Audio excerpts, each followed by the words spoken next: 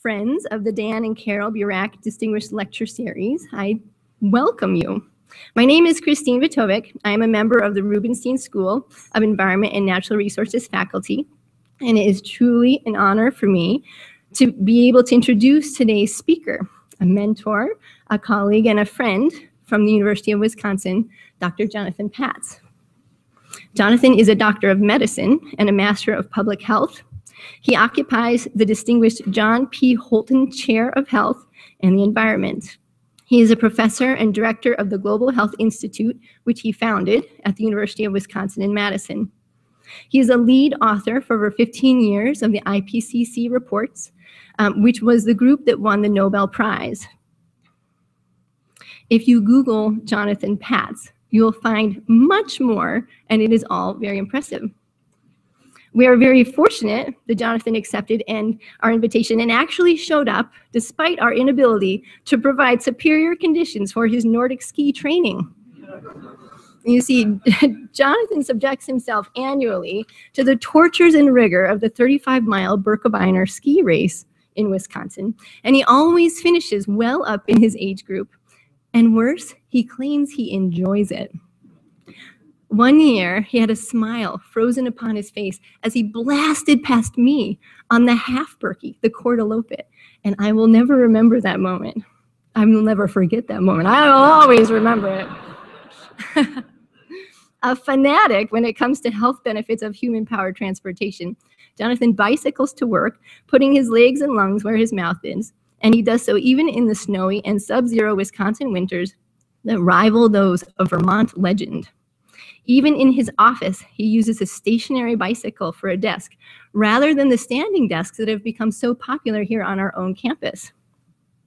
Those are just some of his personal qualities. The professional endeavor you have all come here to share in today is Jonathan's work to address the health challenges brought on by climate change. A colleague once likened the perils we face from climate change to those of the atomic bomb. These are the two greatest threats to all life our planet has faced. The millisecond flash in the New Mexico desert that ushered in the atomic age was utterly devoid of ambiguity. No one could ignore nor misrepresent it. In stark contrast, the crisis we face today has come upon us in a more insidious way, creeping up, obscure at first, but increasingly insistent. And so we are very fortunate indeed to have Jonathan Patz, who somehow manages to think deeply and creatively about the seemingly intractable problem of climate change, while at the same time bringing optimism that sees in this crisis an opportunity for a healthier future for us all. And so, friends and colleagues, I give you Dr. Jonathan Patz.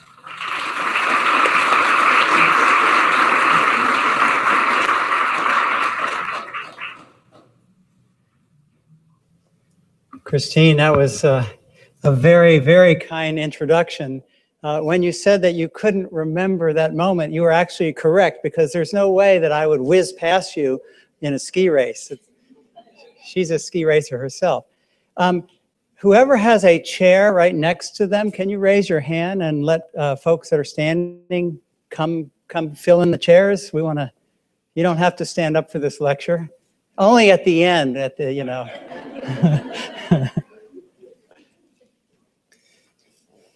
So the other thing that Christine did mention is that I was on her thesis committee, and that is one of my greatest honors, because Christine is a rising superstar on campus. So stay tuned for her research, which is really cool.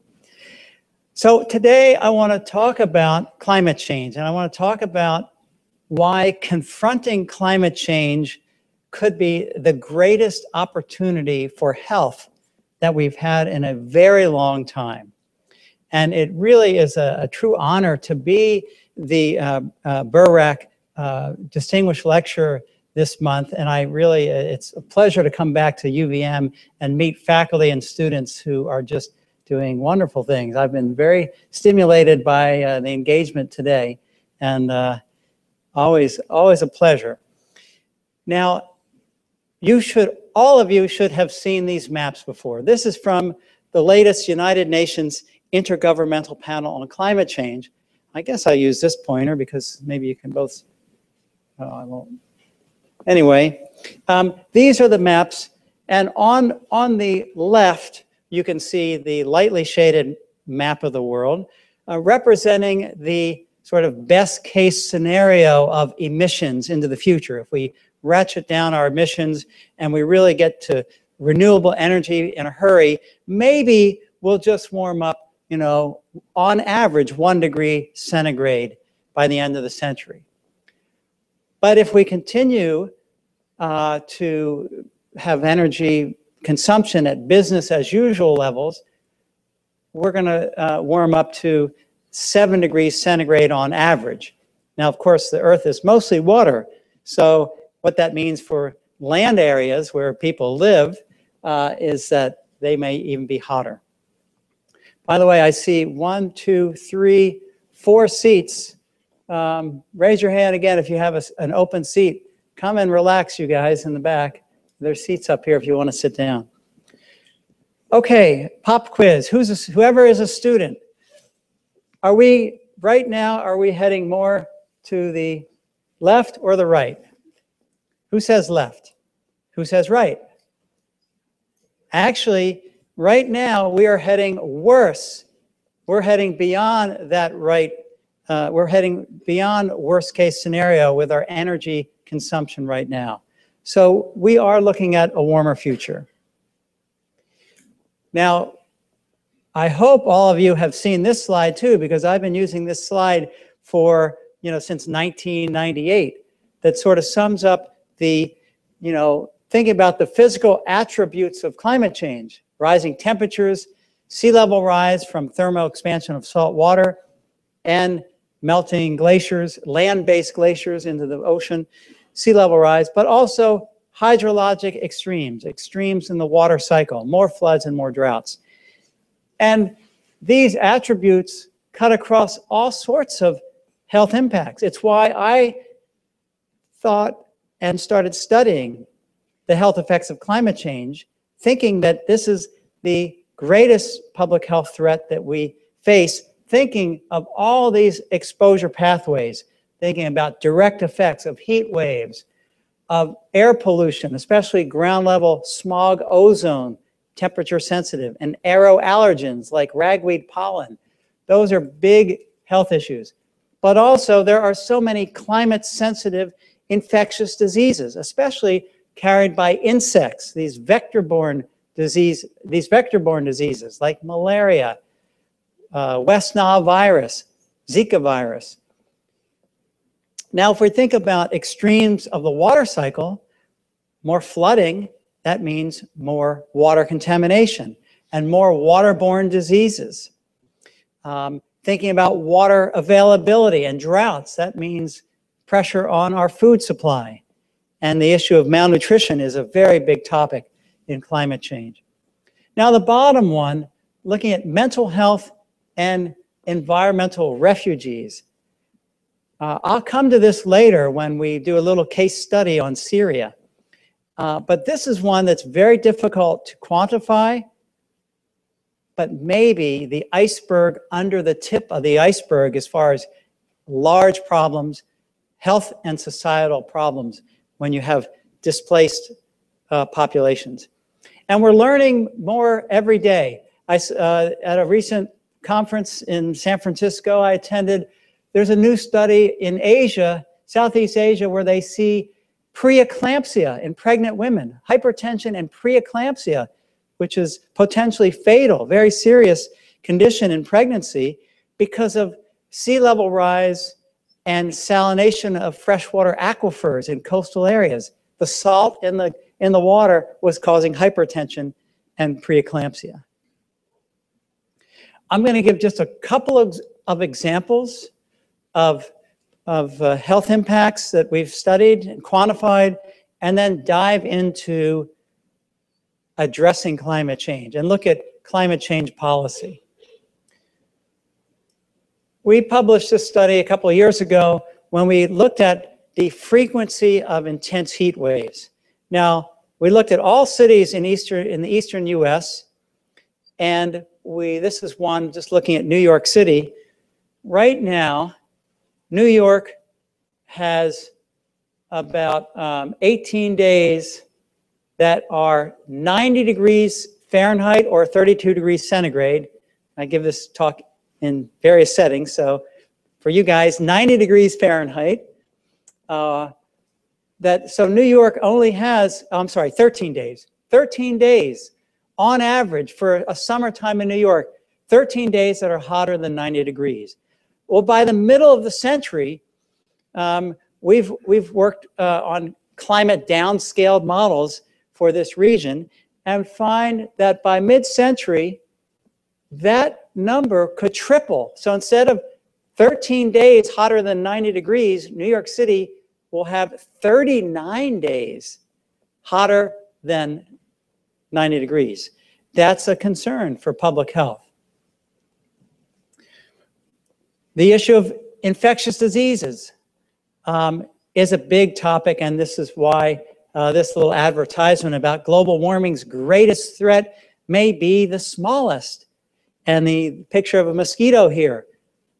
Okay, for the students, what's the difference between us mammals and a mosquito?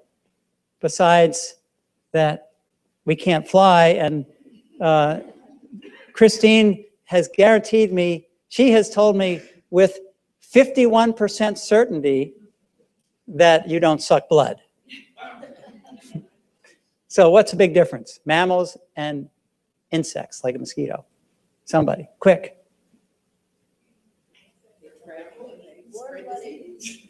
You're not a student. Yes, okay. They reproduce quickly, yeah. So, and they're sensitive to environmental conditions. Okay, so mammals and insects or reptiles? They're cold-blooded. Exactly, cold-blooded. So that means if they're cold-blooded, whatever the air temperature is around that cold-blooded organism, that's the body temperature. So, you know, our body temperature stays the same, more or less, but whatever the air temperature is will determine the body temperature of that mosquito. Now, what if that mosquito is carrying dangerous parasites or viruses, like malaria? These are two of the parasites, types of malaria parasites. The most dominant ones, Plasmodium falciparum, mostly in Africa, Plasmodium vivax. And this is a graph of what happens inside the mosquito rather than in people. This is why this is called the extrinsic incubation period, the development speed in the mosquito. And notice that for the y-axis, which is temperature, as the temperature goes up, the number of days that it takes that parasite to cross the stomach lining of the mosquito and develop into an infective sporozoite in the salivary glands, so when she takes the next bite, she transmits disease. You can see that the warmer the temperature, the fewer the days that that mosquito needs to be infectious. So hotter temperatures mean more infectious mosquitoes. They're more quickly infectious. Now, I want to warn you that, you know, climate is not everything with malaria. There's human migration, there's drug resistance, there's governmental programs and pesticide mosquito control. And so I'll tell you that any very large epidemic of malaria, however, has an abnormal climate attached to it. So there are a lot of things that you need. You absolutely need the right amount of temperature, and below a certain temperature, you can't support the development of malaria. Below about 15 or 16 degrees centigrade, you cannot have malaria. It cannot develop in the mosquito. That's why it's a tropical disease. So what about another mosquito-borne disease that erupted last year in South America? Actually 2015 into 2016. So question about Zika virus and the from last year. Well, we know a lot about this mosquito, Aedes aegypti. It's a carrier of dengue fever, yellow fever, chikungunya virus, and Zika virus. And this mosquito has been studied very widely, And the disease, the most prevalent mosquito-borne virus in the world is dengue fever. And this map shows you the range of where that mosquito occurs across the tropics. And in Southeast Asia, this mosquito has especially been studied, the mosquito and the dengue virus system has been studied, and it seems to be seasonal, not a surprise. Many of these vector-borne diseases occur, they peak at a certain month. Well, it seems to be there's a synchrony, a pattern of transmission, which of course is seasonal, but every now and then you get a massive epidemic. And so this study published in the Proceedings of the National Academy of Sciences 2 years ago looked at this synchrony of dengue fever in Southeast Asia and found these years that lit up in red being major epidemics, much more than normal. And guess what? Those 2 years coincided with strong El Nino years. In fact, 1997, right here, is the strongest El Nino year we have had in recent history until last year. So the El Nino of 2005, 2016 was equal in strength to 1997, but lasted longer. And if any climatologists are here, I know, you'll say, well, it depends where you measure it, and, it's probably the strongest, whatever. But let's say it's equal to 1997. So either the strongest or tied for the strongest El Nino in history. We've actually been studying the distribution of these temperatures over Brazil, and we're in the middle of sending off this paper that shows that the temperatures in Brazil were 4 to 5 times 4 to 5 standard deviations hotter than a 30-year record normal temperature. So the temperature was unprecedented. And a couple of months ago, also, I'm picking out of the Proceedings of the National Academy of Sciences. This is a study that came out a few months ago. And what it shows is the vectorial capacity for Zika virus or dengue fever from this mosquito. So because of the climate, the probability of infection went up.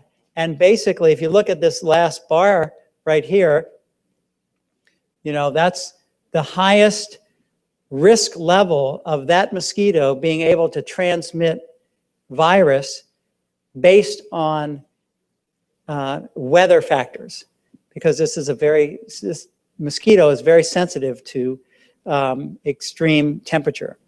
So in the entomology, the climate shows very high risk for Zika. And again, Zika is a confusing story. International travel is very much part of why Zika arrived when it arrived. But just like West Nile virus in the United States, in 1999, West Nile came into the US from international travel. Came in likely, they traced it back to a plane from the Middle East. The strain, the sequence. So probably came in from a flight from the Middle East. But when West Nile emerged, it happened to be the hottest July ever recorded in New York City's history. So could this Zika story be similar to West Nile, where this came in from international travel, but the unprecedented temperatures, could that have been a factor? I don't know the answer, but it sure is interesting and worth studying further. Now, before I shift to policy, just a quick reminder that climate change is not just about temperature, it's also extremes of the water cycle. And if you have, drought, there are issues with malnutrition. If you have flooding, you have issues of water contamination. And these are global projections from the US Global Change Research Program showing that the very heavy rainfall events, the gully washers, the 2 inches a day of rainfall, equivalent to 2 feet of snow, that the very heavy precipitation events, that's what's going to be increasing. And when we look at this type of rainfall intensity, we did a study around Chicago and found that by the middle of this century, because of that increased rainfall intensity, we'll see a doubling in these combined sewage overflow events, which happened already because of heavy rainfall event. So finally, I want to get to that last issue about environmental refugees. And while you probably cannot see these graphs, I'll just summarize these graphs to say that, you know, there are soil moisture graphs, there you know, winter rainfall, surface temperature. Bottom line is those hydrologic values add up to the fact that right before the Syrian civil war, they had the most severe drought ever recorded in their instrumental record. It's also known that because of this drought, food prices went through the roof. It's also known that rural to urban migration increased several fold. And so there was a strain in cities. And I don't know how responsible this drought is for leading up to the Civil War and all of the hundreds of thousands of people that died and the millions of refugees. But these types of difficult to study questions and observations, you know, make me worry that some of these indirect effects from climate change could have knock-on effects that are enormous. And again, something that I can't tell you with confidence that that drought caused the Syrian civil war and everything that's erupted from it. But I can just tell you that it was an unprecedented event and led to food price shocks and changes in migration patterns and stress in cities. Someone else needs to, you know, it's a team of researchers that need to connect those dots further. So I want to end this part of the lecture and mention how there are some parts of the world that will be more quickly affected than other parts. And if you imagine sea level rise in a place like Bangladesh versus sea level rise in a place like Holland that already is below sea level and has all this engineering to hold the sea back, there's a difference in vulnerability.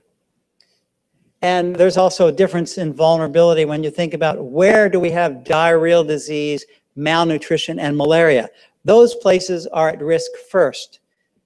But in a globalized world, increased disease anywhere affects all of us.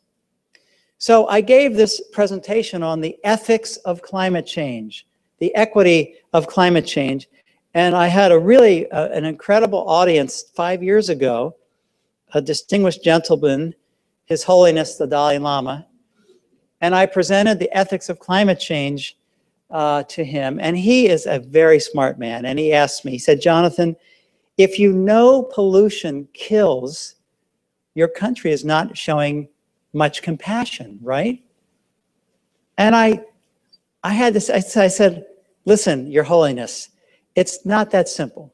You know, when we built the steam engine and we started generating electricity from burning coal, it was a wonderful advance in technology, but we didn't know that that air pollution was dangerous until 1952, the London killer smog event that killed thousands of people. And we said, oh, maybe burning coal and having factories, you know, in the middle of a city, in the middle of London is not a good idea. Let's move the factories out of London. Let's put scrubbers on smokestacks. It was only then that we learned about the dangers of air pollution. We started doing something. And I said, it wasn't until, you know, like 1990 that we really understood that we're disrupting the Earth's climate, and that could have very disastrous impacts on populations. Well, he looked at me and he said, Jonathan, it's 2011. It's 21 years later, you know. We know, you know that, you know this. Why is your country still burning all these fossil fuels? So he got me thinking about that, and I thought, this issue of fossil fuels, which is the main cause of climate change and emitting greenhouse gases, also emits other nasty pollutants like particulate pollution.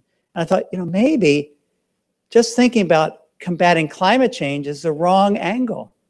You should think about reducing fossil fuel emissions has enormous health benefits immediately. Forget about climate change. If we get off of fossil fuels, we can have immediate benefits. And I'm not the only one thinking about this. And there are lots of people that are realizing, number one, we've got to ramp down on, really ratchet down on fossil fuels quickly.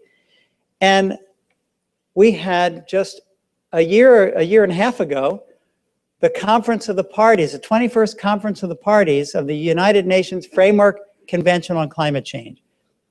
And I was so pleased that not only were the impact scientists and the climatologists at this meeting, but there were business leaders there.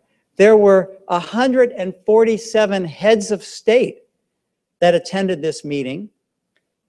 Not vice presidents, but presidents and prime ministers.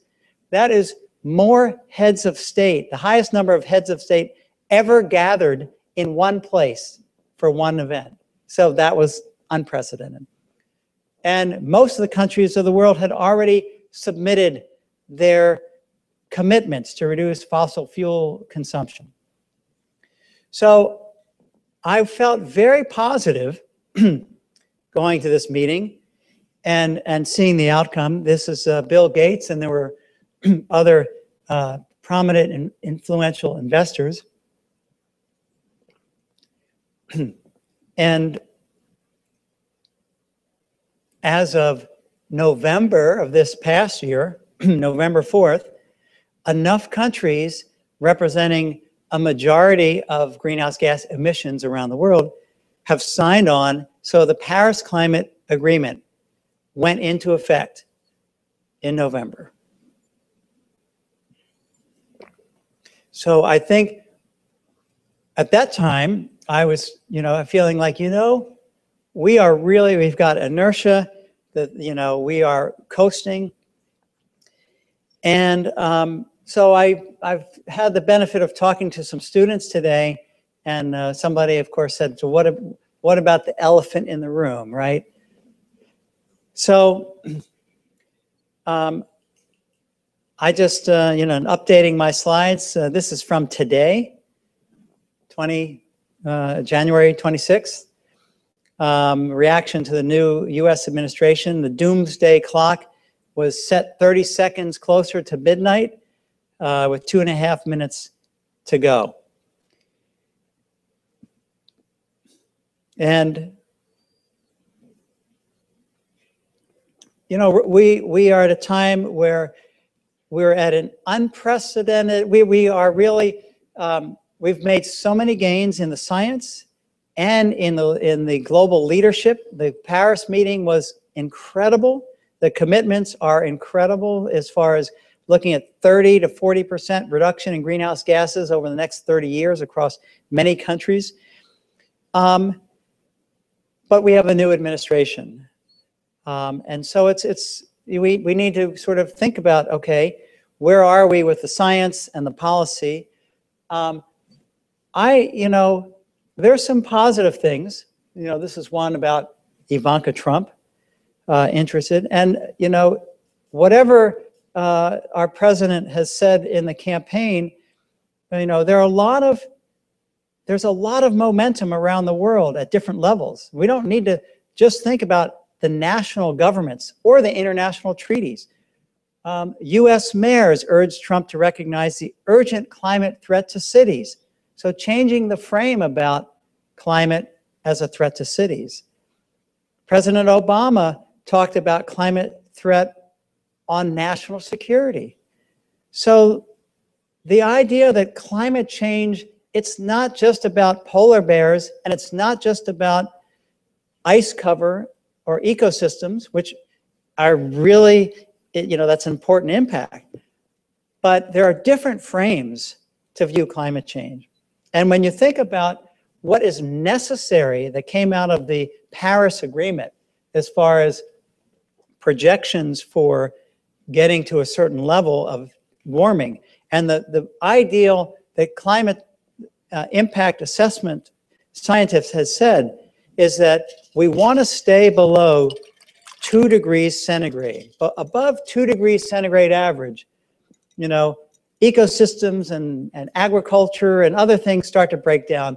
We want to stay below this threshold level of 2 degrees.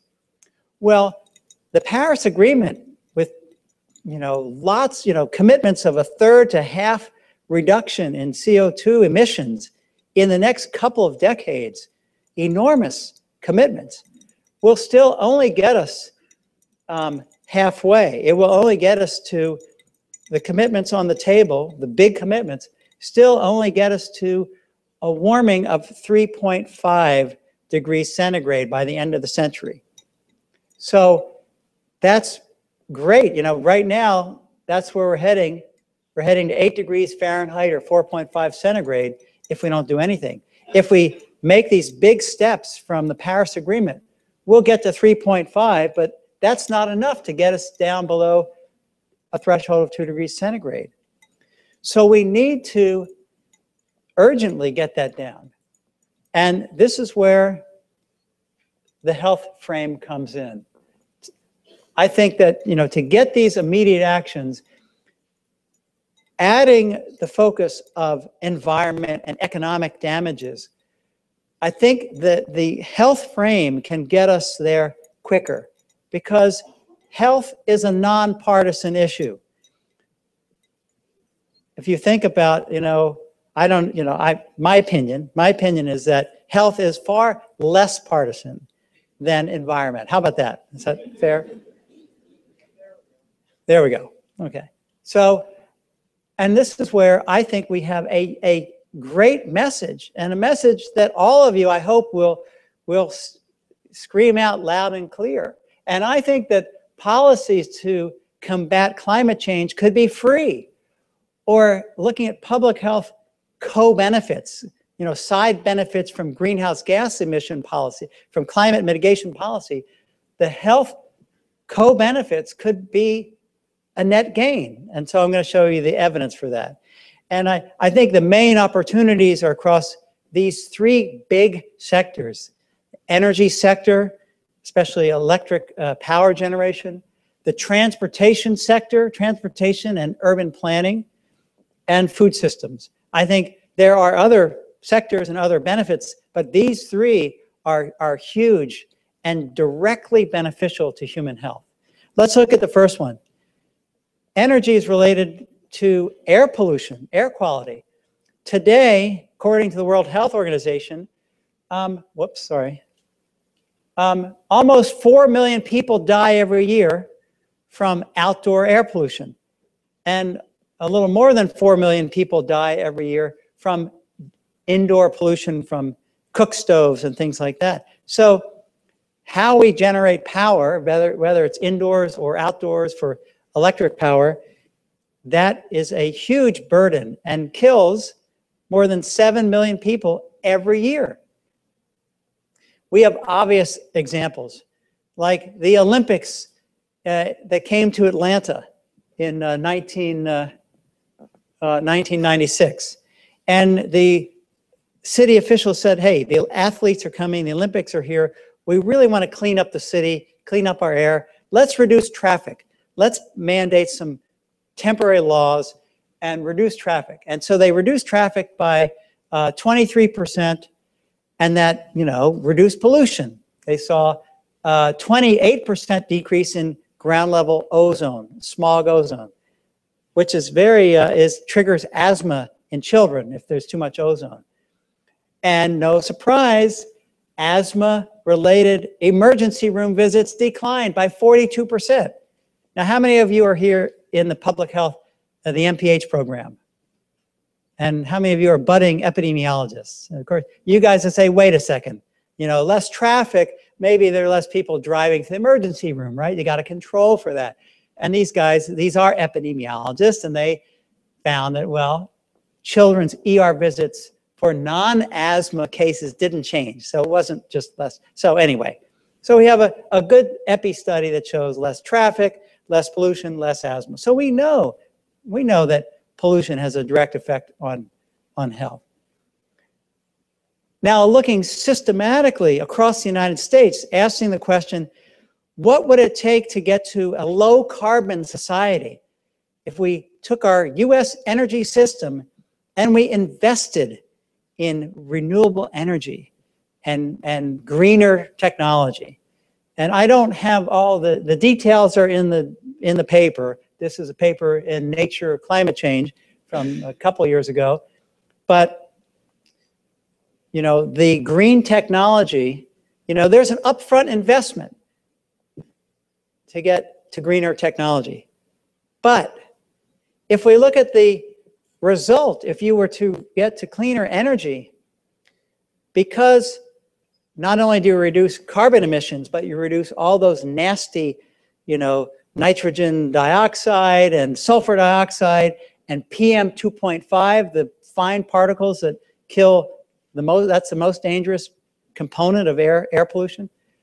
The health benefits, if you were to reduce, clean up the energy system, the benefits from less mortality and from hospitalization could offset the investments, the upfront investments, anywhere between 26 and 1,050%. Now that's a big range, so a lot of error, but still we're talking about the health benefits being between a quarter to 10 times in value to the upfront investment costs of clean energy. Our group is looking at this in China. We're modeling, if you were to reduce fossil fuel emissions, reduce burning coal, what would that mean for health because of a reduction in PM 2.5? If you were to reduce 32% of emission PM 2.5 from coal in China, you would save more than 100 million years of life.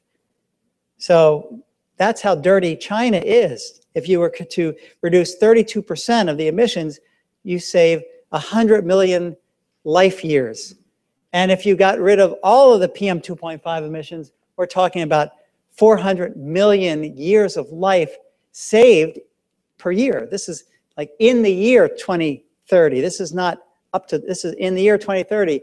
That's how many years of life could be saved from getting rid of PM 2.5, which is why yesterday or the day before, I saw on Twitter that at the Davos World Economic Forum, the head of China saying, stepping up and defending the Paris Agreement.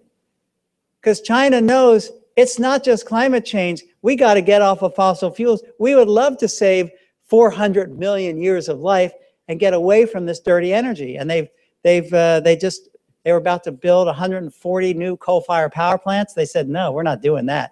So, there are health reasons. If you just forget climate mitigation, there are health reasons, and China knows this, to get off of burning coal and burning oil. So I'm going to show a slide that I think is really important for policymakers. You think about, it does cost some money to get to cleaner energy, and maybe for every ton of CO2 that you pull out of the atmosphere, it could cost $30 for cleaner energy. But remember, getting rid of that greenhouse gas emission, the CO2, you also get rid of all the other nasty pollutants. And so for every ton of CO2 that you pull out of the atmosphere, the PM 2.5 that you remove is so much that you would save $200 in health benefits. So, I presented this to the state legislature in Wisconsin, and when I did this, they said, we've only been thinking about the cost of energy, and we admit we hadn't thought about that side of the equation. And so I asked them, well, here's a tough question, which number is bigger? And right now, most politicians and decision makers are only focused on the left side of the equation. What do we have to pay for cleaner energy? And not thinking about the enormous health benefit we would have. And if you live in other parts of the world, you even have greater benefits, like in India and China, where you really have bad pollution problems. So this is something that is extremely important to convey, that we're not talking just about energy and mitigating climate change. We're talking about a golden opportunity for health and health cost savings. And maybe it's not even that expensive anymore. This is looking at the cost of solar since the 1970s. The price of solar has dropped 99%. So I've seen a lot of solar on campus. I've seen solar in Vermont. So, this is getting very realistic. We can have a solar and wind power is getting competitive. So when you see charts, a diagram like this that shows you how much known oil reserve we have in the ground, and for the case of climate change mitigation, to stabilize and stay below 2 degrees centigrade, that's all we can burn. And the argument is, hey, to stabilize at 2 degrees centigrade, we can't really burn much more oil. We have, 5 times as much known oil reserve as we should be allowed to burn, before we get above this, this threshold of 2 degrees that's thought to be more catastrophic once you go above that.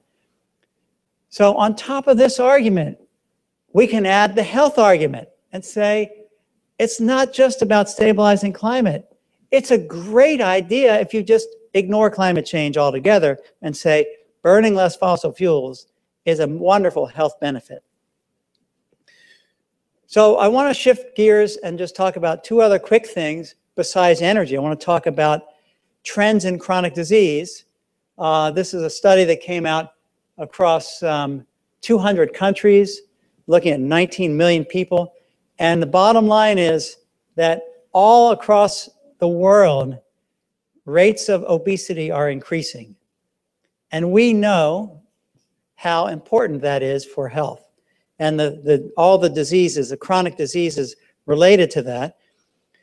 So one opportunity here is if we can increase physical fitness and tackle that problem. We have a group in my research program that's studying using this integrated transport and health impact model, ITHM, and it's looking at very well documented relationships between exercise and thinking about metabolic equivalent per task for walking, for biking, that we know that if you can increase just minutes per week of physical activity, you see a relative risk reduction in cardiovascular disease, in diabetes, dementia, depression, colon cancer, breast cancer. And so we see some of these major chronic diseases. Unbelievable opportunity if we can just crank up a little more exercise. And if you look at, if you just, in my state of Wisconsin, added 10 minutes per week, that's 2 minutes a day in a work week, 2 minutes per day, add 2 minutes more exercise per day, you would see, a reduction of 24, annually, 24 less breast cancer patients, 27 colon cancer, more than 300 less heart attacks, dementia, depression, 99 fewer diabetics per year by increasing exercise by 2 minutes per day in a work week. And there are big costs to these chronic diseases. You know, you can have cost savings across these chronic diseases. And if you were to monetize the value of, you know, what if, now nationally, according to the National Transportation Survey, the national average active commute time, so walking or biking, this is just for walking. On average, Americans commute 35 minutes per week.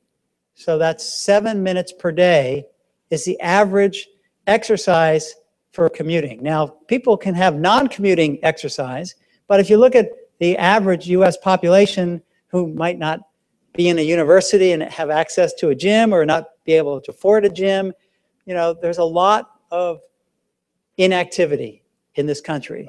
And cities have been built for the automobile rather than for people. But if we were to take the average of 35 minutes per week, and if we were to double that to 70 minutes per week, we would save, you know, just across looking at depression, diabetes, and heart disease, we would save $10 billion a year in avoided health costs. If we were to get to the minimum level of recommended exercise, that's 30 minutes, 5 days a week, is the minimum recommended level of exercise. So that's 150 minutes. 30 minutes times 5, 150 minutes. We would save $27 billion in avoided health costs. So, you know, these are important. And then my cousin asked me, well, how would those health costs translate to insurance premiums? So these are some important messages to say, you know, this is why our insurance is high. Deborah Lopez was saying, we have unhealthy habits. We have a golden opportunity here to improve health and reduce the cost of healthcare. So I want to end because we do have a little reception. I don't know, drinks and food or just drinks? A little bit of both. Okay. So I want to just end with the last area of health co-benefits from climate change policy, food and agriculture. And you can probably read this in the front, but maybe not in the back. This the banner says, I am full of greenhouse gas. Do you have a stake in it? And I took that picture when I was walking with my then 89-year-old mother, walking for 3 hours in the climate, the People's Climate March in New York City.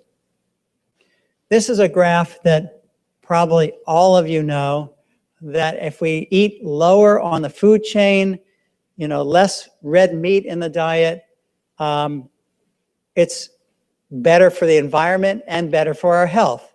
This is a high meat diet. This is a medium meat diet, a low meat diet. This is a fish diet, vegetarian and vegan. And this is looking at the carbon dioxide equivalents, you know, tractors and diesel and fertilizers and water and everything. The environmental, you know, the carbon dioxide equivalent as far as what it takes to produce protein from these different sources. So that's an obvious one, and I think you guys know that here in Vermont. We're looking at something else. I don't know what you're serving, Christine and Susan, but I have an incredible student who's working on a study of insects as a sustainable protein source. And, you know, I'm not going to necessarily tell you that that's what we're having, or is it? I don't know. I don't know. We'll see. There is a grab bag pot of something, right? But think about it. You know, when you compare the amount of feed that it takes to raise protein from cattle, from pigs, from chickens, from a cricket, that's a cricket. You know, insects are more sustainable, you know, and think about the amount of that animal that you eat. You know, you only eat a portion of the cow, and you can see that, you know, you eat more of the cricket, right? Now, I'm still not convincing you, I'm sure. But I mean, we have to be thinking about food systems, because how we eat, you know, it really dictates how much water, land, and energy emissions we're using, depending on where we get our protein from. And a kilogram of protein derived from legume vegetables is far more sustainable environmentally than from these other sources. And comparing, you know, looking at percent of protein by weight, looking at cows, chickens, and mealworms, that was her study looking at mealworms, you know, it's dramatic advantage, and other benefits as far as B12 and iron. Look, this is actually from crickets. So we're looking into that, and you know, this idea, it's called entomophagy, eating insects. And we're studying the safety of micro livestock. I think it's called mini livestock now. But anyway, and looking at food safety issues.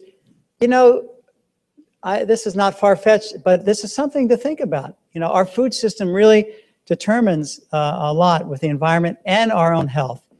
But I don't want to open a whole can of worms on this one. The next time Christine invites me back, I'm going to bring Valerie, and we're going to show you some really cool research. So I want to end by just reminding you of the many unhealthy exposures that climate change poses. I really do think that climate change is one of our toughest challenges. It's one of our biggest environmental public health challenges of these times.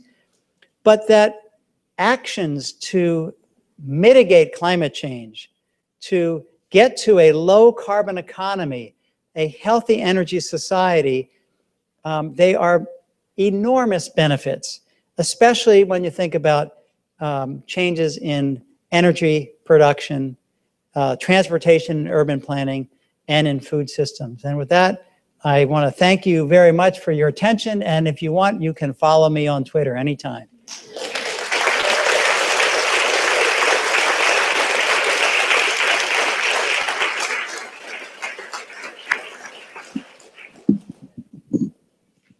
Thank you, Jonathan, for a very provocative talk. I think that many people will probably have questions. I know I have a few myself, especially about the insects. We have an insect grower here in Vermont. I don't know. Wow. Yeah, we'll introduce you, Valerie, when you come back. But in the meantime, if you do have a question, please raise your hand and we will get the microphone right to you. Go right back here.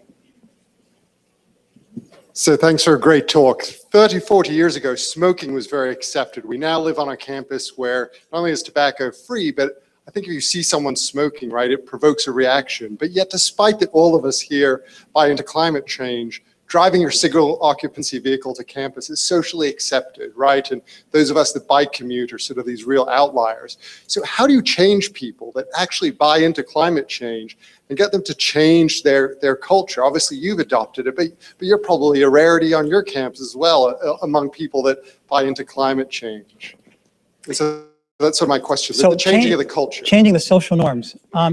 Great question. You know, and I said this at lunch to the students, people will not do what they should do if it's inconvenient. I tell a story, you know, I bicycle because it's selfish. It's the fastest way for me to get to work. I once had to testify in the state legislature and pick someone up at the airport. I said, I have to drive today. You know, I'm working on my PowerPoint. I look at my watch and I said, oh my God, I'm going to be late for the testimony. So I said, I don't have time to drive and park and whatever, you know. So and so I live in Madison, Wisconsin, gold rank for bikeability. So it has to be by design. You have to really go upstream and talk to urban planners and talk to dietary, you know, whoever is putting the default menu that it's a vegetarian rather than meat and potatoes.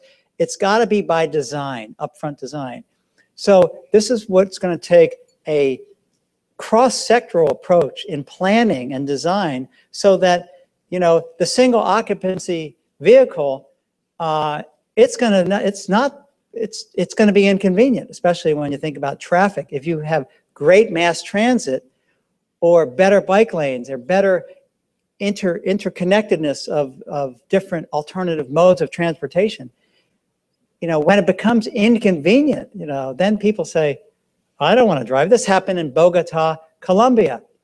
And they started the bus rapid transit system.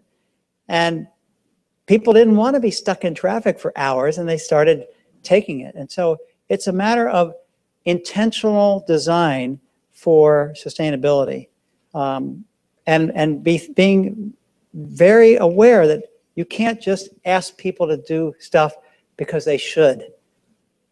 But this is where there are great opportunities for urban planning, and there are win-wins. When they did this tactical urban experiment in New York, and they blocked off Broadway, you know, the shop owners were screaming at first, saying, whoa, we're going to have less traffic, less business.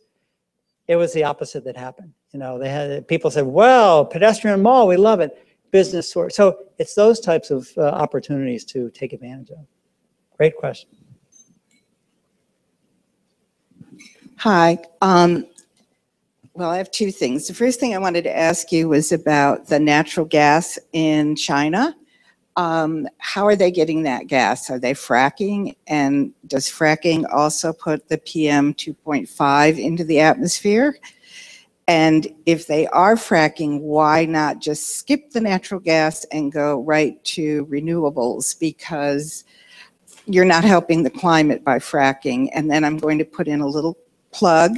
I'm part of the Pipeline Coalition here in Vermont. We have a week of action coming up, February 4th through the 11th. I've hit some of you up with our little flyers. I'll leave more out front. We are trying to stop the Vermont gas pipeline going through. But I do want to have your answer to the question about why go to natural gas, because once you're hooked on natural gas, right. you know, what's the incentive to go to renewables? So it's a great question, and I'm not qualified to fully answer it. So I'll just tell you that, you know, the issues that I know about fracking are that with all the methane leakage, it's not beneficial to the climate. But let's pretend that wasn't an issue, that the methane wasn't leaking. Let's pretend they fixed that. The idea that natural gas as a bridge, people debate that and say, you know, yes, we got to get away from, it's an opportunity cost. You invest in fracking and natural gas, it's better immediately if we solve the methane issue, which we haven't. But it does take away from other renewable, you know, real renewable energy investment. So I would defer to the energy experts. There are some benefits to natural gas if the methane can be controlled. But the fracking, you know, the fracking fluids is still an issue. The frac sand, there are huge issues with fracking. So I don't promote fracking, but and I sort of agree with you, but I'm not the expert in it.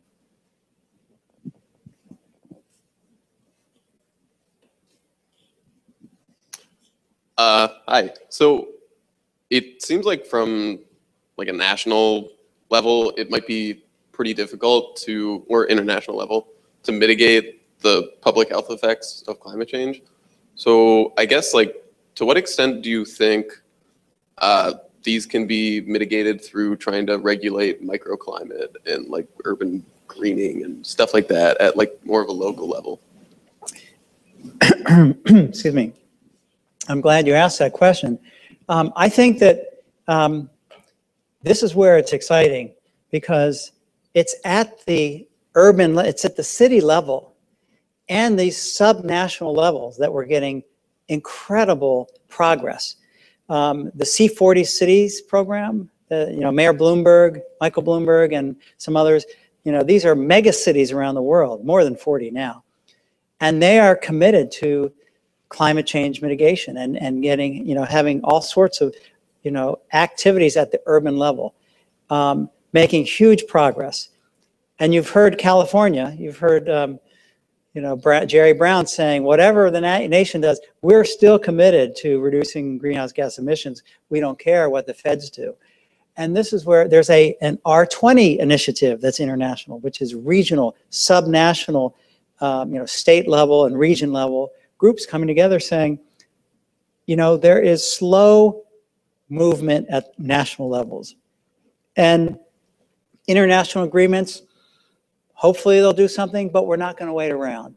And so there are, innovations and progress getting to a green society, green energy society all over the place, and especially at the local level. So I think the cities and states are going to be driving the agenda. And so, as I have to say, all scientists, climate scientists and climate impact scientists are watching.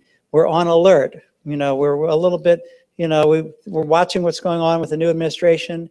We have some concerns. We don't know what they mean really, but we're watching a little more vigilantly.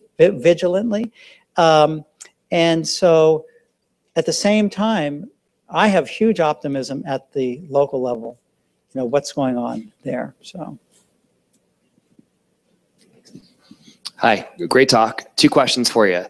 The first is, as a physician, I'm wondering how you've been able to harness your credibility to help move legislatures. And the second question I have is, you seem very optimistic, and which is very refreshing, especially given our current political climate. And it's interesting when I reflect on a talk that Bill McKibben gave at the hospital a while back.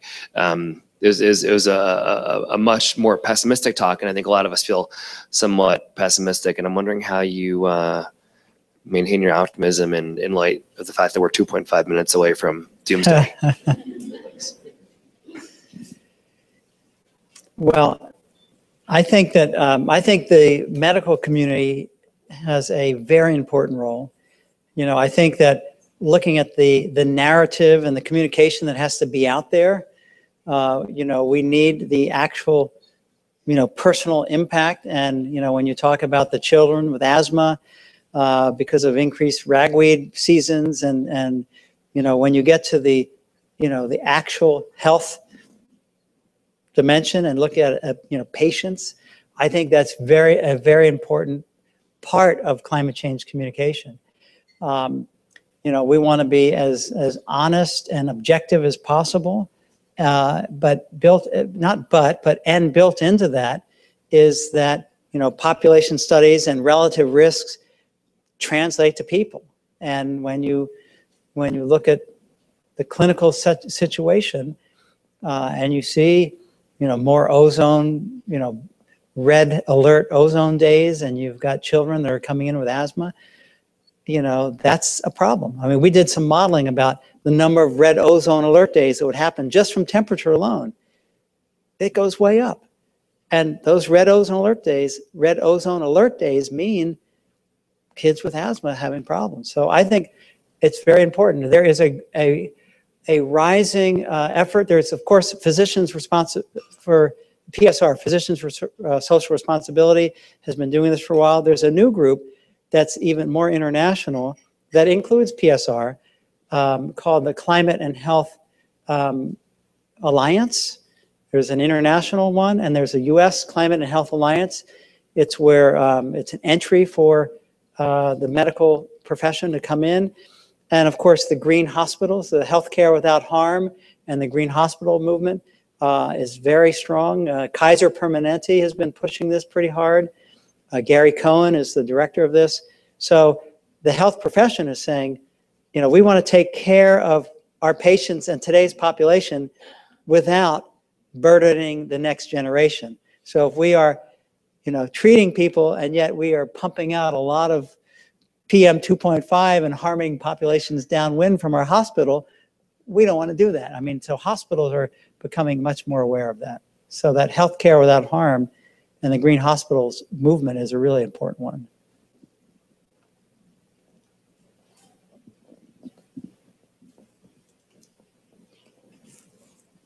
Hi, I was wondering with the decrease in biodiversity, how that's going to affect the amount of diseases going on with animals and insects. Well, I bumped into a student who's an expert in disease models, that could probably answer that more than me. It's a tricky question. We've done some studies looking at changing ecosystems in the Amazon and showing that if you reduce biodiversity, especially you change the landscape and change the biodiversity of mosquitoes in the Peruvian Amazon, disrupting that network, that biodiversity changes in a negative way, and the malaria carrying mosquito, Anopheles darlingi, in that region dominates when you disrupt the ecosystem. So there are some other cases where it can go the other way. The amount of biodiversity, including pathogen biodiversity in the jungle, means there are more pathogens out there. So it's a tricky dynamic. I can't tell you, you disrupt an ecosystem, you change biodiversity, you will always get worse disease. I don't know that. But generally, a lot of these species are held in check, and that includes pathogens. And if you disrupt that ecosystem and the biodiversity, there's potential for one of these to emerge. But that's a tricky question. Good question, but hard to answer. We have time for just one more question. So my question is, there's two questions. One is that the county just north of here and the county just south of here are heavily agriculture areas. And how do you suppose that a state like Vermont, which really values agricultural heritage, balance that with your recommendations for moving away from traditional agriculture? And also, most of Vermont is not as urban as where we are right now. Where I come from, it's a 15-mile commute to where I work over the summer. And my question there is, how do you put those urban planning and transportation models into effect there to try to receive those same benefits? Yeah, no, good question. I'll just say two things. I think that depending where you live, you'll have different strategies. So in an urban environment, having, alternative transportation and really equitable transportation, the opportunity for people to commute how they want to commute, from good mass transit or from walking or from biking and mass transit, whatever, that works in an urban environment. Now, since 2006, the world is more urban than rural. And the trajectory is that in a few decades, 75% of the world will live in cities. So I think we have a golden opportunity to do work in cities and have a major impact. However, especially Vermont, mostly rural, and I think that, transportation in rural areas, it's probably not, it's not practical to bike unless you, and you have great distance, it's probably not practical. There, having a fuel efficient or electric vehicle that's hopefully electricity from renewables, better technology for the vehicles might be the answer for transportation in the rural setting. As far as agriculture, I'm not the expert, but I can tell you that from the experts that I talk to, there are huge opportunities in more more organic, not that organic farming is everything, but integrated systems where, let's say you don't eat the mealworms like my student is studying, but you feed the mealworms to chickens, and then you've got a few cows that are, creating manure, and then you've got your own maggots that feed chickens. I mean, there are so many ways of better, more sustainable farming practices that probably at least a dozen people in this room know far better than me, and Vermont is probably, I think you're a leader in that type of smart agriculture. So, I can't say more than that other than to, look at many different solutions, and where that agricultural practices can be improved upon and made more sustainable, pursue those diverse approaches, and not think about needing to have the same transportation in rural versus urban. They're two different populations. So be very flexible and diverse in approaches to solving the problem. I'd like to just take a moment and thank you all for sharing your time with us and engaging in this very important topic. We want to continue the conversation. We have some refreshments back there. Jonathan will be with us for a little bit longer, so please feel free to come up and continue the conversation, and please join me in thanking Dr. Patz.